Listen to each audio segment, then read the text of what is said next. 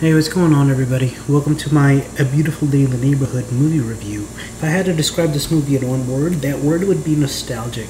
I think this movie was motivated,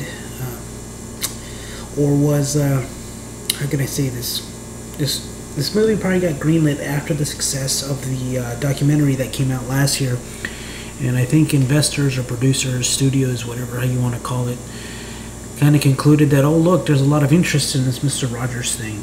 Now this movie is not a biopic about Mr. Rogers. This is more about a reporter who had a reputation for doing smear interviews and trying to tarnish people's images.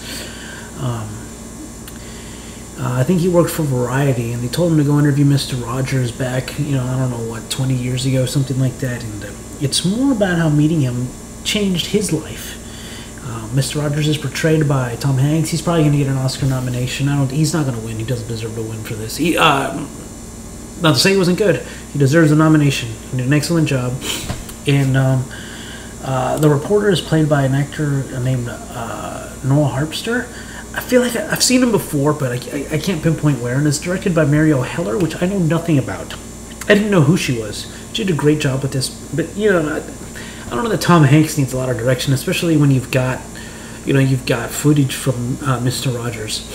This movie was heartfelt. It had a lot of soul.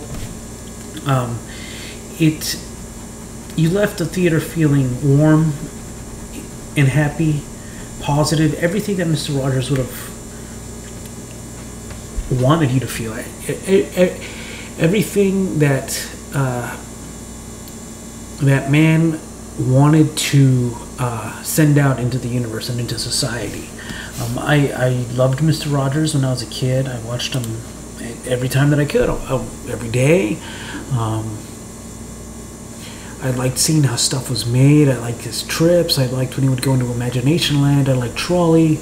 And he was inspiring. And the sad thing is, I feel like if someone like him came around today, everyone would start digging into his past and trying to destroy him, because it's almost like we don't want something that's that pure and that's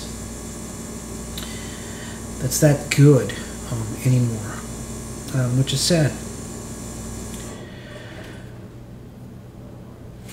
So, anyways, I highly recommend this movie. It's very nostalgic, and I give it an 87 out of 100. Fantastic movie. Go see it. Watch it with your family. It's a great family film. I think it's still playing in theaters. If it's not, it should be coming out on streaming. It's a good rental. It's a good movie to go see. It's a great family experience, and I highly recommend it. You leave the theater feeling very happy. Mr. Rogers really was a very inspirational man. He became a part of American pop culture. I think he's an American icon, an American treasure, and I feel like I benefited from having watched him as a child. And he was on for so long that there were multiple generations of children that grew up watching him. And that same person that you saw on the TV show was the same person. That was him. So he wasn't acting.